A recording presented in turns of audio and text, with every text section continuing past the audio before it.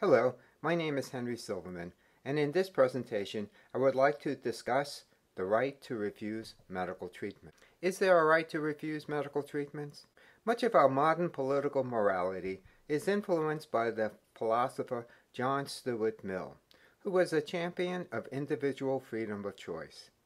In his most influential writing on liberty, he writes that over himself, over his own body and mind, the individual is sovereign. In order to understand who has the right to refuse life-sustaining treatments and who has the right to die, one needs to start with John Stuart Mill, because it is this principle of autonomy that forms the legal and moral basis for these rights. In the 1950s and 1960s, ventilators and dialysis machines enabled individuals to live longer. All these new treatments raise the issue as to whether patients can refuse treatments. Personal autonomy was the defining principle, and phrases such as death with dignity, right to die, choice in dying, and compassion in dying framed the debate. However, the recent experiences with euthanasia and eugenics in the 1930s and 1940s were raised as concerns.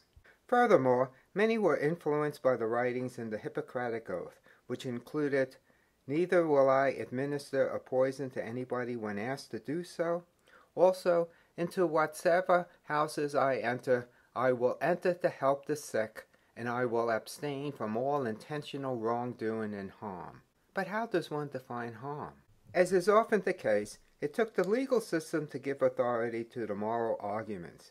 As such, it is instructive to review the landmark legal cases involving the right to refuse medical treatments. And these cases include the Karen and Quinlan case in 1975, the Nancy Cruzan case in 1990, and the Terri Schiavo case in 2005. Regarding the Quinlan case, in 1975, 21-year-old Karen Ann Quinlan was in a persistent vegetative state caused by her taking a mixture of drugs and alcohol. She required ventilatory support, and doctors gave her little hope that she would ever regain consciousness.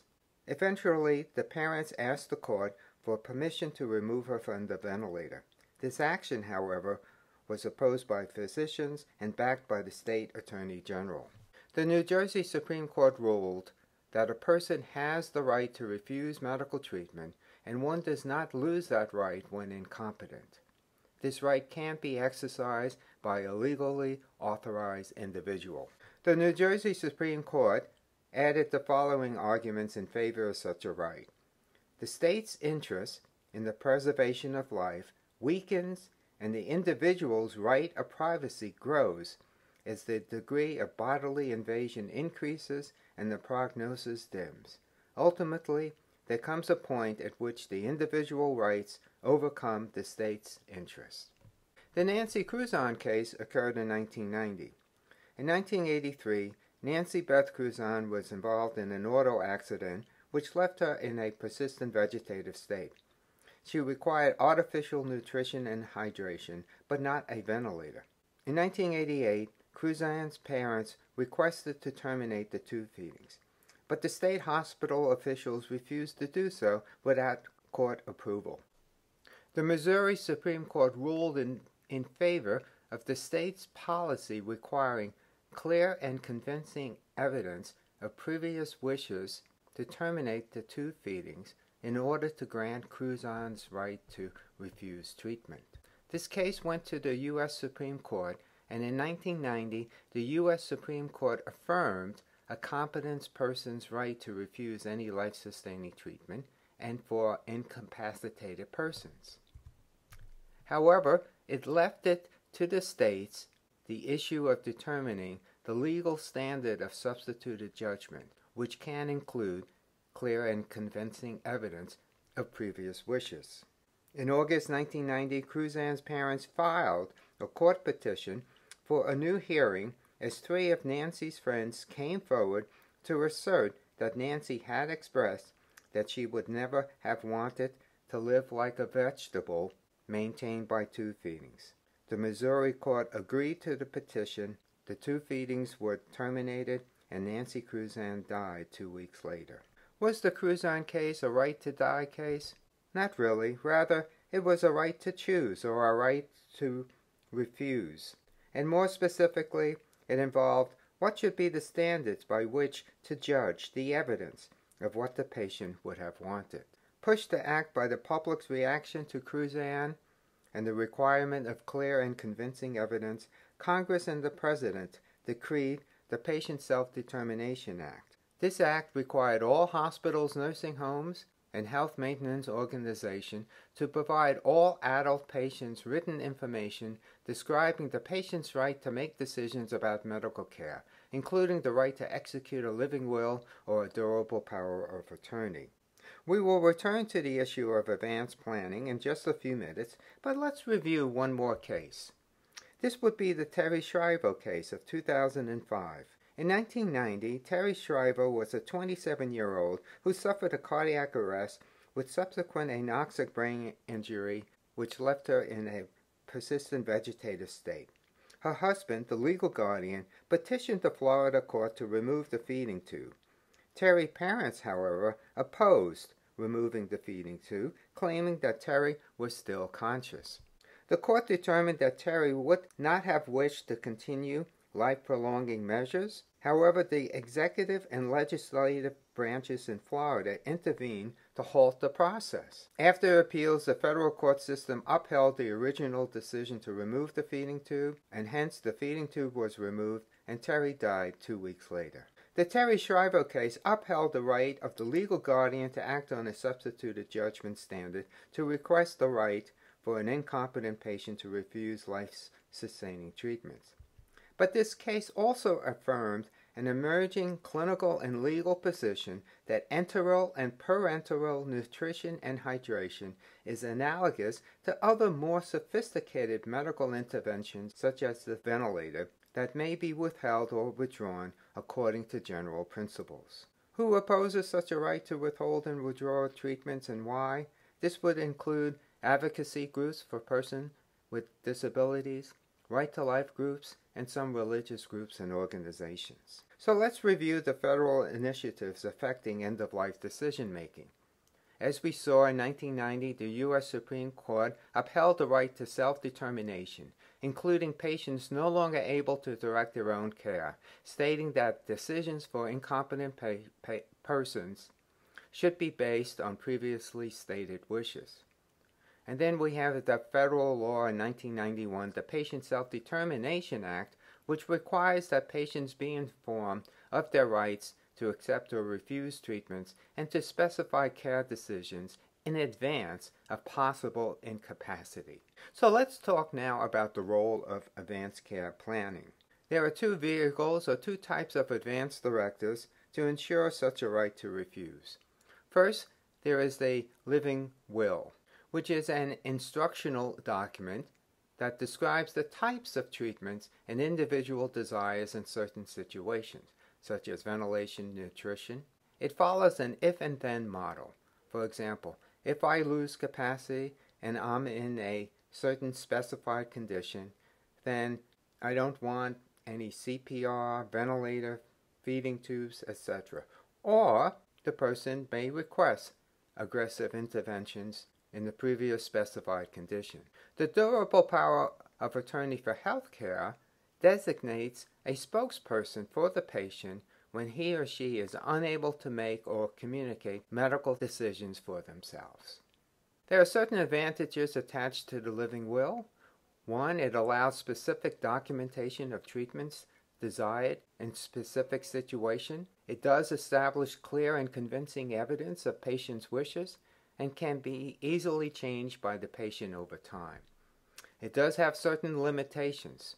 First, it does not include the naming of a surrogate decision maker. It does not provide guidance for unanticipated situations and can be restricted by the medical conditions in which the patient has, for example, persistent vegetative state, terminally ill. There are certain advantages to the durable power of attorney for health care, or a healthcare proxy designation. One, a healthcare proxy can make real-time decisions and can cover all unanticipated decisions that are not included in a living will. There are certain limitations. 1. It requires frank and detailed discussions between the patient and the appointed agent. 2. Some individuals may not have access to someone close enough to serve this function. And then the chosen agent may often lack the strength and fortitude to carry out the specified decisions to forego life-sustaining treatments. As discussed, the previous cases represented a right to refuse medical treatments. At this point, it is useful to discuss a right to die, which would include euthanasia and physician-assisted suicide. So what is euthanasia? Well, it means a good death. Euthanasia is the painless killing of a patient suffering from an incurable and painful disease. It involves a deliberate, intentional taking of a life of a hopeless person. While passive euthanasia is accepted, active euthanasia is proscribed as a violation of the moral code and professional ethics of physicians. Is there a distinction between killing and letting die? Active euthanasia, as mentioned previously, involves killing. For example, administering a lethal dose to a patient. In contrast, passive euthanasia involves letting die, for example, withholding or withdrawing a respirator from a patient. Euthanasia is actually legal in the Netherlands and Belgium. So is there a moral difference between killing and letting die? The philosopher James Rachel thinks sometimes it would be better to kill a patient rather than merely let the patient die. What's the argument for this? Well, let's review one example. Consider a cancer patient in the process of dying, but still days from the end. His pain is not controlled, and he and the family ask the doctor to end his pain, even if it means dying sooner. If passive euthanasia is allowed, the doctor can withhold any treatments that are extending the patient's life, and thus end his suffering a little sooner, saving the patient from a day of pain. But if active euthanasia is allowed, the doctor can give a lethal injection now, saving several more days of pain. Surely active euthanasia would be better here. Hence, James Rachel does make a compelling argument that maintains that any distinction between killing and letting die is not morally significant. It may be the case that actual cases of killing are usually moral reprehensible, for example murders, and cases of letting die, that is, passive euthanasia, usually are not. But the distinction regarding the acts themselves are not morally significant, and it is other factors, for example, motive and intention, that should be the focus of our moral assessment. However, there are several objections that could be raised against active euthanasia. First, the practice of medicine would be in jeopardy as a moral profession. One cannot have doctors as killers as well as healers. It will undermine trust. Second, there are limits to respecting autonomy. We do draw the line in other cases. For example, refusing to provide elective amputation for persons suffering from so-called bodily integrity identity disorder. Third, allowing active euthanasia may pave a slippery slope to involuntary euthanasia, where euthanasia is performed on incompetent patients. Finally, there may be a risk of abuse for vulnerable patients, such as disabled patients, who might be persuaded or manipulated into believing that there is a duty to die. Finally, let's discuss the practice of physician-assisted suicide. So what is physician-assisted suicide? Upon the request of the patient, the physician provides the means or information necessary on how to end one's life. Physicians do not participate in the action of ending the patient's life. If they did, it would be considered active euthanasia. Currently, physician-assisted suicide exists in 5 states: California, Montana, Oregon, Vermont, and the state of Washington. So why is physician-assisted suicide readily more legal but not voluntary active euthanasia? Well, first, the risk of abuse is less, in physician-assisted suicide, as the final act is solely the patient's, and hence the risk of subtle coercion from doctors, family members, institutions, or other social forces is greatly reduced. But there are some patients who cannot swallow or move, and hence will be unable to initiate physician-assisted suicide. This, however, is thought to be less than ideal, but necessary in light of the risk of abuse with active euthanasia. There are, however, arguments for and against physician-assisted suicide. Regarding arguments for physician-assisted suicide, a patient should have the right to die to end great suffering. People will still commit suicide if they are desperate, and hence it is better that such an act is under the auspices of the healthcare provider. Finally, financial strain on families with terminal patients will be reduced. There are arguments against physician-assisted suicide. First, people will begin to request physician-assisted suicide on the basis of depression alone. With current palliative care methods, we should be able to reduce a person's suffering without death. And finally, physician-assisted suicide violates the principle, first, do no harm.